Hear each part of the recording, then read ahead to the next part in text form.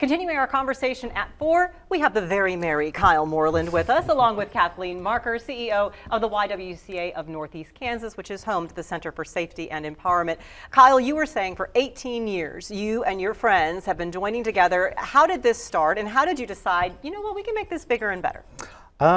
Back in 2006, I had a couple different Christmas albums that I heard where singers that I liked were writing a lot of their own music, and that kind of got me sparked to start writing my own, and that was the same year that we started playing, and then it kept getting bigger and better. And so you've chosen various charities over the years for your Christmas concert to benefit.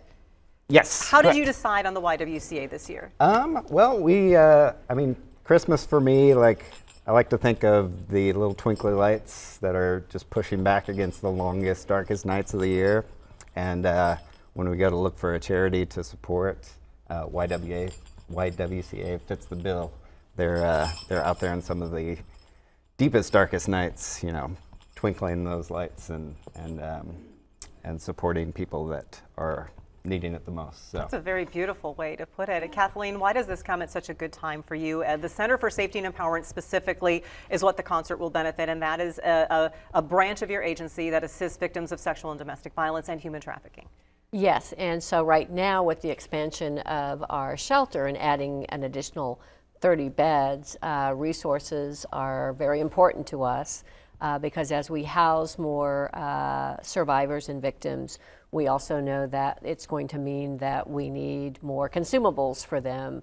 We need more food in our shelter, and so this is going to come in at a really good time so that we can build up those resources for the opening of our second shelter in second quarter. So we're due to be done with construction and remodeling at the end of March. The fact that you're adding 30 beds and adding a second shelter makes the answer maybe quite obvious, but how great is the need for those services? So I will tell you that for the last 2 months we have been over capacity, and we have been housing survivors in motel rooms, which gets very expensive to do. It also logistically is a bit of a nightmare because you don't have everybody housed in one place, so making sure that they have food, that they can cook in a hotel room in a small little mini kitchen, and making sure that they are still able to visit with advocates. And so just today I approved a couple more hotel stays because we are not going to leave anybody out when they need to be in shelter. And especially this time of year, you're thinking about family and keeping families safe. So Kyle, for you, this is a family event. What is all going to take place during your very merry evening? Well, obviously it's a concert, so there will be lots of music, but it's a little more than a concert. We have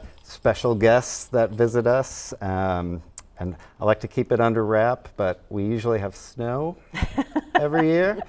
We usually have some friendly barnyard creatures that sing for us and sometimes dance for us. Singing and dancing barnyard creatures. Yes. Okay, I'm intrigued. Yes. So those are just sometimes Scrooge and Grinch stop by and heckle us. You know, we've had a lot of different characters show up throughout the years. So and you never know. And we should mention this is not a real guitar. This is not a real guitar. Although it is making very musical bell noises right now. It makes some bell noises. It only plays one night a year. It only plays on the concert night. We plug it in and it rocks the house down. But all the other times it's just a guitar made of cardboard and duct tape. Yes. Red duct tape. That's why. The very merry Kyle Moreland Christmas. The 18th annual benefit is at 6:30 this Friday evening at Serendipity in the North Topeka Arts District, 820 North Kansas Avenue specifically. $10 for adults, $5 for children, because it is a family-friendly event. Proceeds benefiting the YWCA's Center for Safety and Empowerment. Kyle and Kathleen, thank you very much for being here and filling us in and for being so festive, Kyle. Yes, we thanks love that. for having us. An old-fashioned